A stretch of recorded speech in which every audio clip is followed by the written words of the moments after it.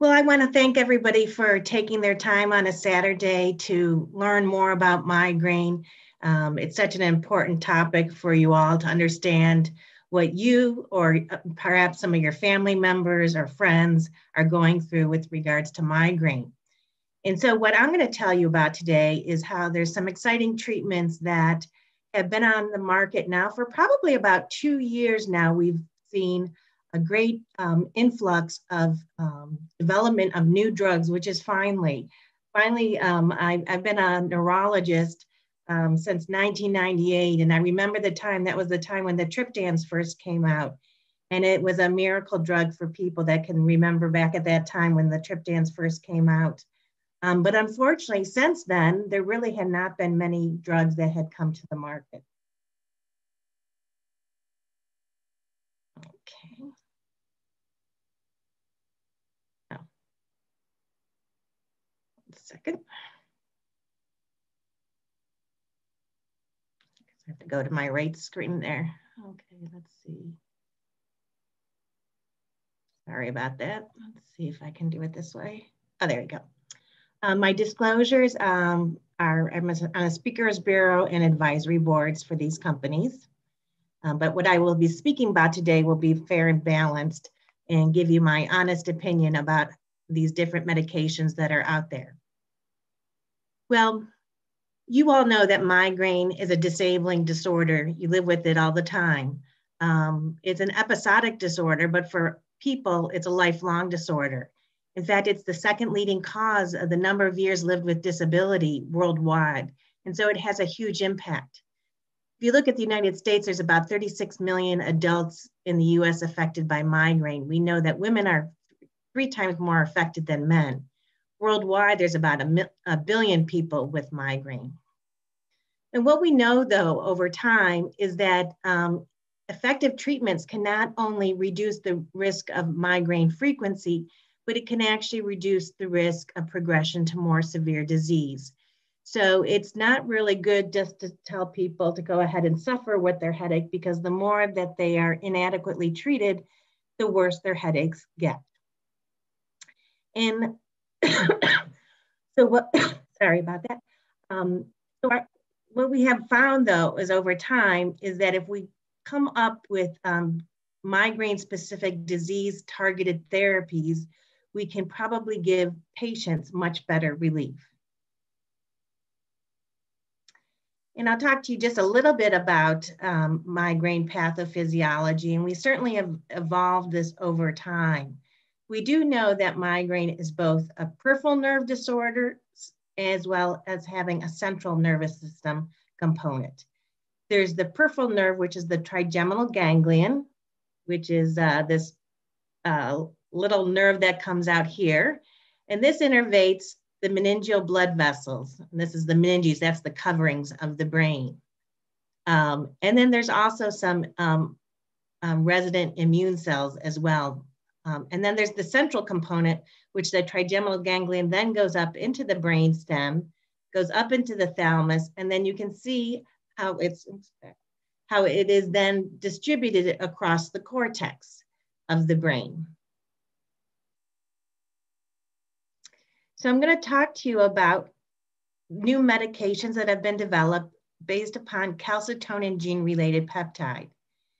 Back in the early 80s, we began to realize that calcitonin gene-related peptide, which is a neuropeptide, was probably very important vasodilator. And then in the mid 80s, we found that that probably meant that there was probably some component of migraine.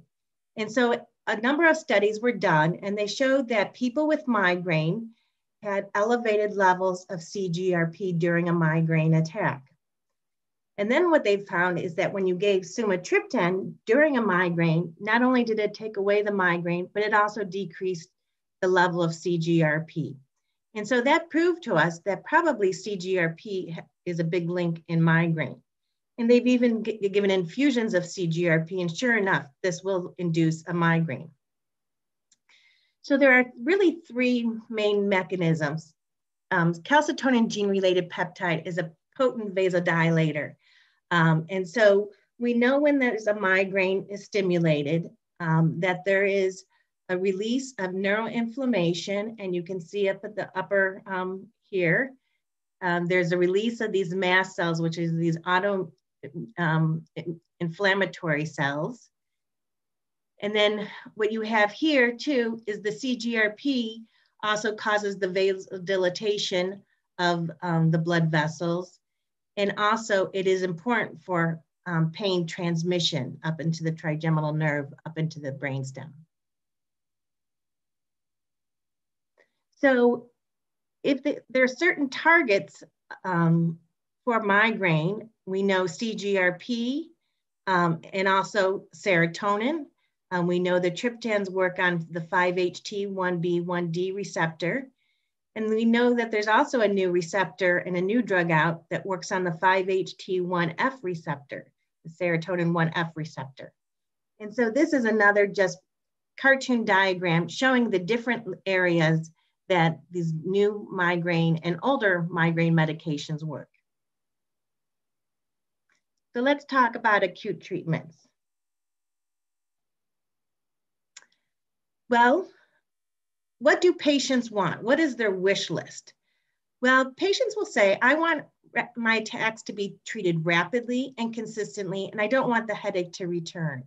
And I want to be able to function normally, and I want to don't have to rely on other rescue medications or going to the doctor or going to the emergency room to seek help for my migraines. And I want to be able to afford my migraine medicines, and if there'd be minimal or no side effects would also be great. And I think this is a great wish list for people really to want when seeking acute treatment. So when we take a look at acute treatments, we take a look at what we call step care approach or stratified care approach. Now, many times patients have already started treating with over-the-counter analgesics. They'll try the ibuprofen, naproxen, Excedrins, and then they may go to their physicians and get some other anti-inflammatories. And then later they may then go to more migraine-specific medicines, the triptans, dihydroergotamine, DHE, and now the new D-TANs and G-PANs. And then as a fourth wave, if those still don't work, they rely on rescue therapies and corticosteroid therapies. But you can see if you do this slowly over time, just adding up all these things, you're really delaying how fast you can treat your migraine. And so what we recommend is really treating your migraine based upon the profile of associated symptoms and the level of disability. So if your level of disability is high, then you should really go with more of the migraine-specific therapies, which are the triptans, the DHE, the D-TANs, and the G-PANs.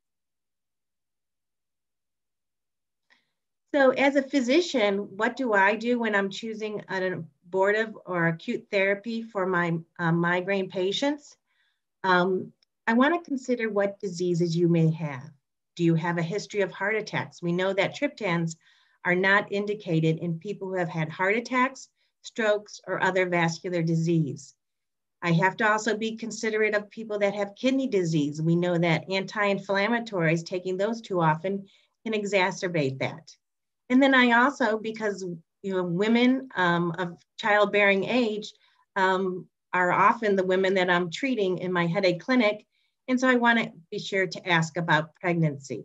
And that should be always something, if you're thinking when you go to see your physician, to bring up that, if you're thinking in it within the next 6 months to a year, I like having those discussions early on so that we can make that collaborative decision about what we do and don't want to prescribe for you. And then I want to take a look and see what other medicines have you used? Have they been efficacious for you?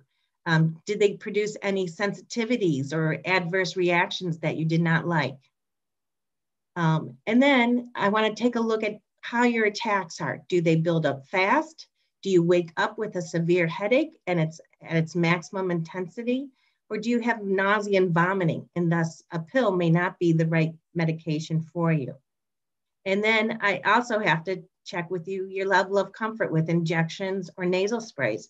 Not everybody is comfortable with taking injections or nasal sprays. And so again, having that collaborative discussion with my patients is important.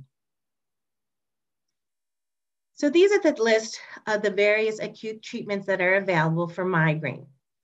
Certainly the over-the-counter medications, analgesics, non-steroidal anti-inflammatories such as diclofenac, naproxen, ibuprofen are great medications. The triptans, we have 7 different triptans that are currently on the market. You may recognize these names. I'm sure many of you have been on many of these. Sumatriptan is the gold standard, the one that's been out the longest. But there's rizatriptan, zomatriptan, frovatriptan, elmatriptan, naratriptan. I'm going down the list here, but you can see that there's a large list that people can choose from. And then we have the DHE and ergotamines, which people don't really rely on too often, although there is a new one that's going to be coming out, DHE, a nasal spray. So be on the lookout for that in the next probably year or 2. Neuromodulation, which you'll talk, I think Dr. Reed is going to talk to you about next. And then there's also opioids that people use for migraines, although there really is not great evidence that they are used or should be used to treat migraines because they can lead to medication overuse as well as abuse. And then there's the new GPANs and the DTANs, which I'll talk to you about.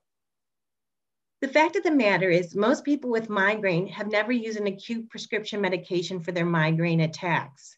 And then of those people that have tried triptans, about 55 will discontinue it because of either lack of efficacy or side effects. And we know that if people do not have a good abortive, then they do tend to turn toward the opioids that they have in their closet left over from some surgical procedure. And we know that this leads to the risk of medication overuse headache. So for migraine patients, it's often difficult when to take my medications. Patients avoid taking their medications. They wonder, is it a migraine?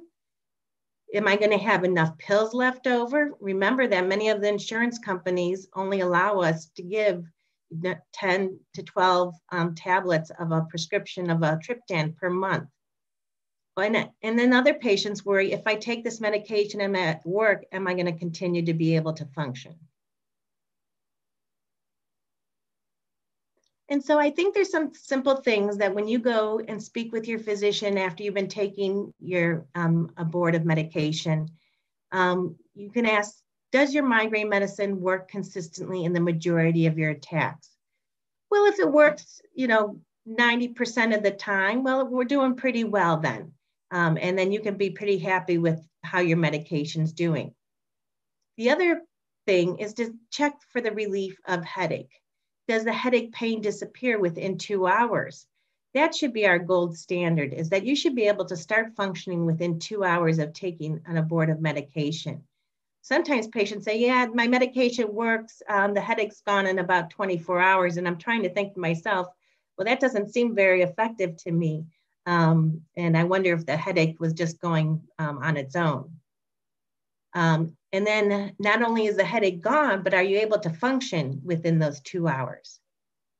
And then do you have any side effects from your medications that allow you to continue to plan your daily activities? Or are you in bed because of the side effects of the medicines? So I promised you I would talk to you about some of the new migraine medicines. And lasmiditan, which is Rayvow, is one of the new 5-HT1F receptor agonists. And it is very exciting to be able to offer this to patients with migraine, particularly those who have underlying cardiovascular disease or stroke, because what's important is this 5-HT1F receptor does not cause vasoconstriction such as the triptans do. So the 5-HT1F receptor is located both in the peripheral and central nervous system. And it's important for modulating pain signaling and inhibits pain pathways in both the trigeminal nerve, and it also prevents the release of neurotransmitters, including CGRP. And again, it does not cause vasoconstriction of the blood vessels. So it's very exciting to be able to offer this to patients. Well, let's switch now to the other new ones that are out on the market, the gepants. Well, these are oral small molecule calcitonin gene-related peptide receptor antagonists. And so what they do is they prevent the effect of CGRP. So you have two that are currently on the market. You have ubrogepant, which is Ubrelvy, and we have rimegepant, which is Nurtec ODT. Both of these currently are available for acute treatments. Now, what's interesting is rimegepant or Nurtec is probably going to be approved for preventative therapy maybe as soon as 2021. I believe they put in for an indication for this. So this will be the first time that a medication's been used for both acute therapy as well as preventative therapy. And what's interesting about these is that these medications probably do not lead to medication overuse headache. And I know that's always been a concern for patients. When we talk about medication overuse headache, it's really not the fault of the patient. They have frequent migraines, and the use of analgesics on a frequent basis can lead to more and more headaches. What's nice about these gepants is that they are unlikely to cause medication overuse headache. There are still some in clinical trials as well. Atogepant, which is also going to be looked at as a migraine preventative and as a daily dose. Now, the Nurtec one is going to be an every other day dosing. And then there's also zavegepant, which is they're looking at now too, and that's going to be a nasal spray. And what's nice is that's going to be give patients relief as soon as 15 to 30 minutes. And so that might be a nice alternative treatment for patients as well. Okay, and so here you have the list of Ubrelvy and Nurtec, which are the two gepants. And you can see their manufacturer and then the doses are listed here. Ubrelvy, you can take one tablet and repeat in 2 hours if needed. Nurtec is a little bit simpler. You just take one dose and that's it for the day. It's 75 milligrams, but only one dose in a 24-hour period. And then you have they have a weird color Rayvow, which is lasmiditan, which is either a 50, 100, or 200 milligram dose. And again, it's just one dose in a 24-hour period. The efficacies of these are very similar to the triptans that have currently previously been on the market, which is great. But you can see here that the pain relief in 2 hours, I should say pain freedom, is close to 20% for both Ubrelvy and Nurtec. And then the Rayvow, the 2-hour pain relief is a little bit higher at 29%. So there is a little bit difference in these. You do want to be careful of side effects. The nausea and drowsiness are the most common in the gepants. With lasmiditan, it can cause some fatigue and dizziness as well. And there is a warning with the Rayvow, which I'll talk to you about in a second. There's the driving impairment that you can't take this drug and drive for 8 hours. So as precautions, the gepants do have some drug-to-drug interactions that you have to worry about due to the processing through the liver pathway. And none of them are recommended during pregnancy because they just have not been studied. As I said, the Rayvow does have the driving impairment, and we do recommend that people not drive for 8 hours at taking this. So for people that are going to work, we may say, well, gosh, wait to take the Rayvow while you get to work, and then you're fine to drive home after work. You know, and people won't necessarily know when they are impaired driving or not. So it's not something that you can tell. Rayvow is also a Scheduled 5 substance due to the fact that some people reported euphoria with it, but it's, again, a low-risk addiction drug. So let's switch now to talk about prevention. You should consider prevention when there's a significant interference with your daily activities with migraines. Typically, we say at least 1 migraine per week, patients should be on a preventative therapy. Those patients that are at risk for medication overuse, that they're taking more and more medications, should be on a preventative therapy. And in those patients where acute therapies are either ineffective or contraindicated, or maybe are having some trouble side effects. And then we do have some uncommon migraines that will put people on preventives just because they are so disabling, as well as patient preference. Some patients just want to have as few migraines as possible. So these are the different preventative therapies that are currently out. The antidepressants, typically we talk about the tricyclic antidepressants, the amitriptyline, nortriptyline, doxepin, and sometimes we use some of the newer SNRIs, venlafaxine, desvenlafaxine, Cymbalta, are some drugs that you may be familiar with having treated your migraines. We do use antihypertensives, the beta blockers, the calcium channel blockers, ARBs. There's a whole list of medications that can be used. And then we have the anti-epileptics. One of my favorites is topiramate.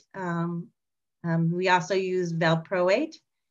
And then neurotoxins, which is approved for chronic migraine, onabotulinum toxin. I do find good use in the nutraceuticals, magnesium and B2 in particular. Neuromodulation, again, both abortive and preventative. And then we can never forget about the non-pharmacologic, the behavior modification that's so important for managing our migraines. And then the new anti-CGRP monoclonal antibodies.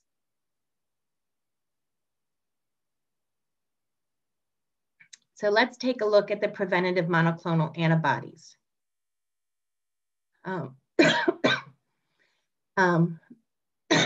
Excuse me. Migraine preventative therapies for the CGRP monoclonal antibodies are exciting because they have a extended biological half-life.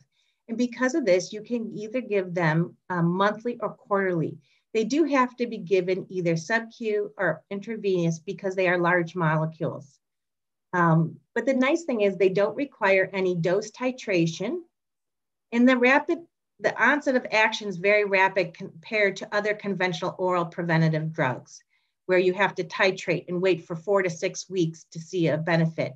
You may see a benefit as soon as a week, which is great. Patients don't want to have to wait. And the studies have all proven to be positive with very favorable adverse effect profile. And, you know, in the past, many of the medicines that I talked to you just briefly before were all borrowed from other therapeutic areas. And really, at best, only 45% of patients would have about a 50% responder rate, which is what we really want when we're taking a look at a preventative therapy. And it was never shown that these medications would be helpful in prevention if patients were overusing medications. And they weren't shown to necessarily decrease the amount of medication use. And so preventive with the monoclonal antibodies, you can use it for episodic, you can use it for chronic migraine, you can use it for medication overuse, episodic cluster. And as I said, you might get therapeutic benefit less than a week to a month after starting these medications. And they have been shown to lower acute medication use, and they help, especially if those people are struggling with medication overuse headache. And what's exciting is that at least 50% of patients do get a 50% responder rate, and that there's even some patients that have a 75 to 100% responder rate. We call them these super responders. And these are the different meds. Now, arenumab, fremanezumab, galcanezumab, which is also approved for cluster headaches, and eptimizumab. So arenumab, which is Aimovig, is approved at 70 or 140 milligrams, and that's given monthly.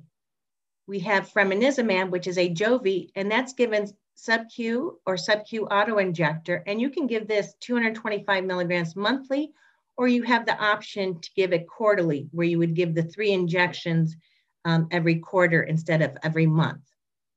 The galcanezumab, which is Emgality, is an auto-injector as well, and that's given as an initial loading dose of 240 milligrams, followed by 120 milligrams monthly.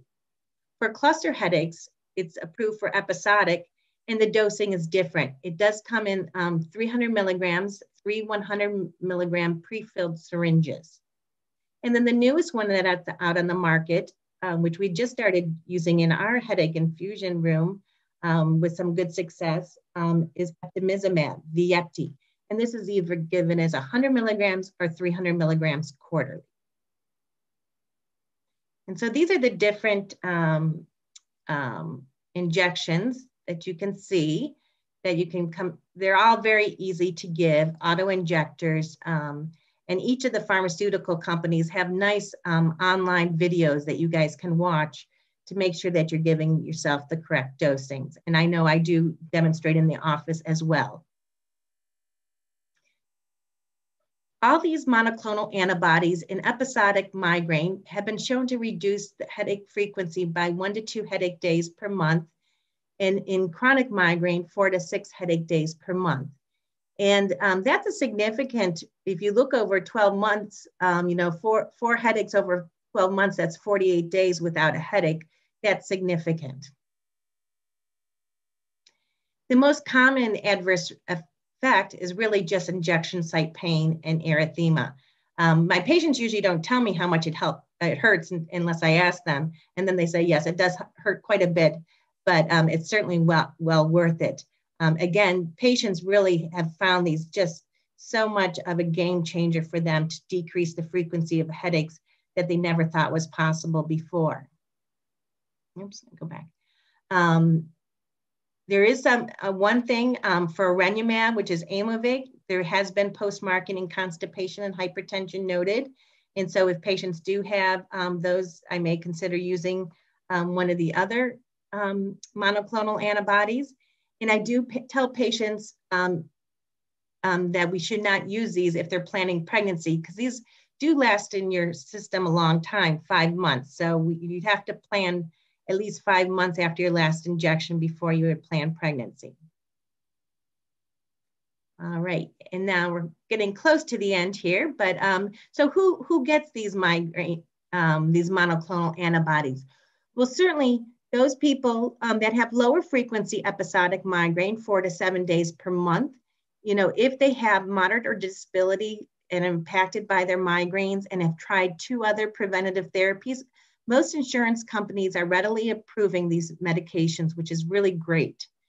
Certainly those people that have high frequency episodic migraine and those with chronic migraine, but again, either having tried and failed 2 other preventative therapies, including Botox if it's chronic migraine. So where does it fit into our clinic? Well, I think patients that have previously failed, you know, other preventative therapies, it's a great option to use. And the fact that they have failed other preventative therapies doesn't mean that they will not respond to the monoclonal antibodies, that they are likely to respond. We really don't know which of the monoclonal antibodies is better. I choose it based upon what your insurance company prefers. I find all of them quite beneficial. Sometimes if patients haven't found benefit, I like to give it a 3 to 6 month trial before I give up on the medication. And then we may consider switching to another one to see if there's any benefit if the patient has not responded.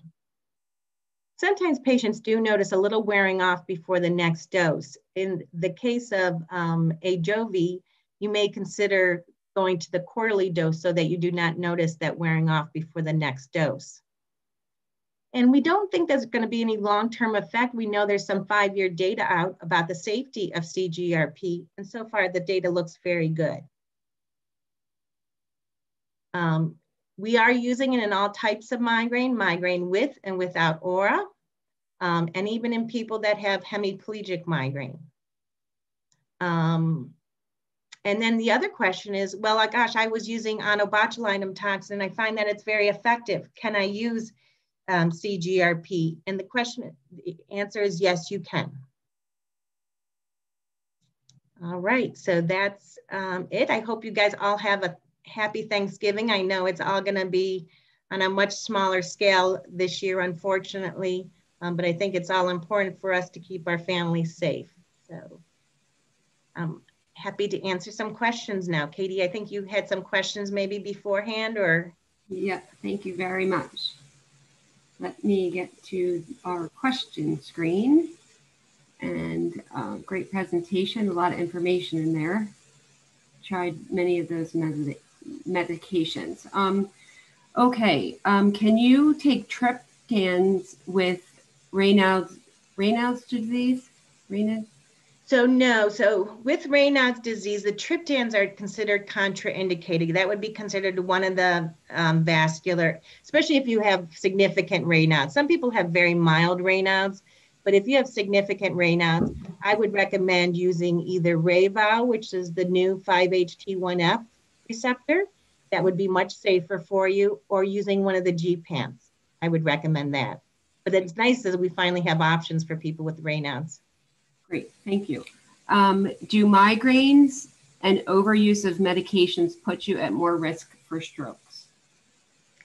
So no. So migraine with aura does have a slightly increased risk of stroke compared to those patients without migraine or with just migraine, but it's a very slow, slight risk. But it doesn't have to do with the frequency of migraines. Okay. It really just has to do with the aura. Okay, great. Why is there a limit on migraine prescriptions that, when you only get 10 or 7 of one? I know, it's very frustrating. And I used to also think, that, oh, why is there? But, so then I would be nice at first when I think they first came out and people said, well, my insurance company allows me 18. And I promise I won't take it all. And then all of a sudden, a year down the road, they're taking 18 a month. And, so really, it's really a safety mechanism, and really,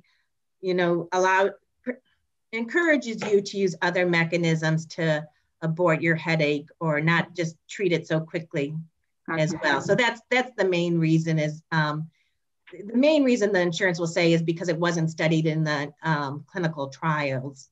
Is their reason behind it, but I think there is some safety with not using it too frequently. Okay, thank you. Do you have any ideas on overuse of medications? Yes, so overuse of medications, really the limit is 10 days per month. So, and it's not 10 days of using my sumatriptan and 10 days of using my naproxen. So then all of a sudden you're at 20 days. It's really 10 days a month. So trying to keep it to 2 headache days a week that you're treating a migraine will help you avoid medication overuse, headache or rebound headache. Okay, great. We have a few more. Can older people take CGRPs? I know they are new on the market. Yeah, well, and that's the nice thing is that they did take a look at patients, gosh, I want to say they took maybe up at age 75, that they did evaluate in the clinical trials. And they did take a look at people that had some underlying cardiovascular risk as well too. So yes, it is nice that it's an option for people. Now, if I had someone that had very significant, ongoing cardiac disease, I might, avoid, using them right now. But in general, we're using them safely in people of all ages. That's excellent. Great. That's good news. Yes. Can you take a triptan with an SSRI, and then it says serotonin syndrome? Yes, I know. So we always get that call from the pharmacy that, there's a risk of serotonin syndrome, and it's actually probably not true. The receptors are different. In fact, there's the American Headache Society has a statement out that the risk of serotonin syndrome is very rare, and it really should not, be considered with the triptan. So, okay. So I guess it's good that they're checking, right? Right. Yeah, I get flagged on some things too. I guess that's good. Yeah, I said if you get stiff, rigid fevers, don't take them. Right. I've never seen it myself, so. Okay, great. And if a patient does not have success with Ubrelvy, is it unlikely that they will have success with Nurtec? No, so I do find that patients have responded one or the other. They do work differently. So I think it's definitely worth a trial if one didn't seem to be beneficial to you. Okay, excellent. do triptans have a higher level of effectiveness at 2 hours than 20%? That was, let's see, pain-free, they were, I want to say they're slightly, they might have a slight, it's about the same. It may be maybe 25 or 30% for some of them. Okay. Might be slightly higher. Okay. Okay, last question. What differences have you seen in dosing Ajovy monthly versus quarterly? And does either have better efficiency, more severe wearing off? Yeah, so I think the wearing off would be one of the benefits of using the quarterly over the monthly so that you don't have that wearing off. And it seems very strange, but you have to take a look at the profile that they have on the pharmacokinetics of it. But it's very strange that you get this peak and then it kind of comes down to the same level at 3 months as if you had a month. So, so that would be a benefit of using it. So I have not had any problems. The only problems I have is sometimes patients don't want to give 3 shots at once, but right. I think most of my patients prefer to start monthly first and then see how it goes, and then they would switch over. Okay, great. Well, thank you. And I just wanted to commend you when you were talking, you were just talking about something and you said, when you collaborate with your patient. I love that because it's so important that patients and doctors are a team.